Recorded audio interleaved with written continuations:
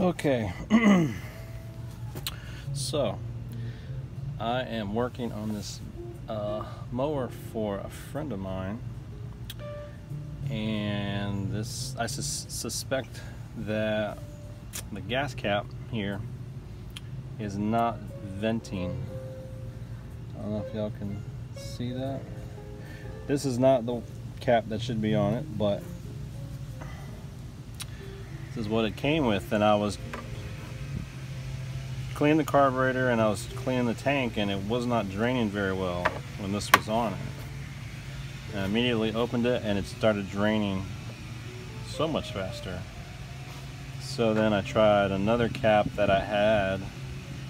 Of course, this is not the right one either, but kind of the same result. Didn't drain well. This, I don't know what this goes to. Then I had another one that I found, and I had better results. So I'm going to show you what I did to test it. And you don't necessarily have to do it like this, but it could possibly give you some insight into what's going on and how your tank vents. Because if the tank doesn't breathe, the gas won't come out to the carburetor. So what I'll do is, I got air in the fuel line, and you can see it's coming out of here. So what I'll do is I'll put this cap that it came with on. I'm going to air it up, pressurize it, I guess, and I'm going to clamp the line, and I'll show you what it does. Alright, I clamped it.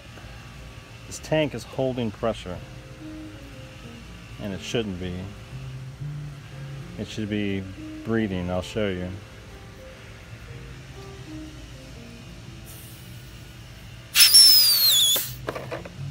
See that? I'll do it again. Let off the clamp, pressurize it, clamp it. It's not breathing. Alright, I'm going to show you the other cap that I found. It's kind of the same result. Tight, pressurize it, hold it, doesn't breathe. And the pressure releases. So I'm going to try this one, which is more or less the cap that comes on this machine. This is a Briggs & Stratton Quantum. There's millions of these out there in the world. So alright, I'm going to tighten it, pressurize it, and then clamp it. And I don't know if you can hear it, but it's escaping out this cap. Tighten it again.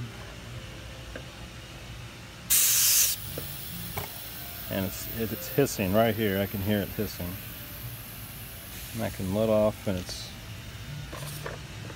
so this cap is breathing. These stupid caps, which are for like something with an oil mix, this is 50-to-1, this is 40-to-1. These are not right. So besides, if you leave your mower out in the rain, you're gonna get rain through there too, and probably through this hole too. But this kind of cap, water won't get in your fuel tank, I think so. So maybe that'll help you if you're having problems with your lawnmower not breathing or venting, or maybe try and drain your gas tank and see if it comes out nice. If it doesn't, this might be your problem.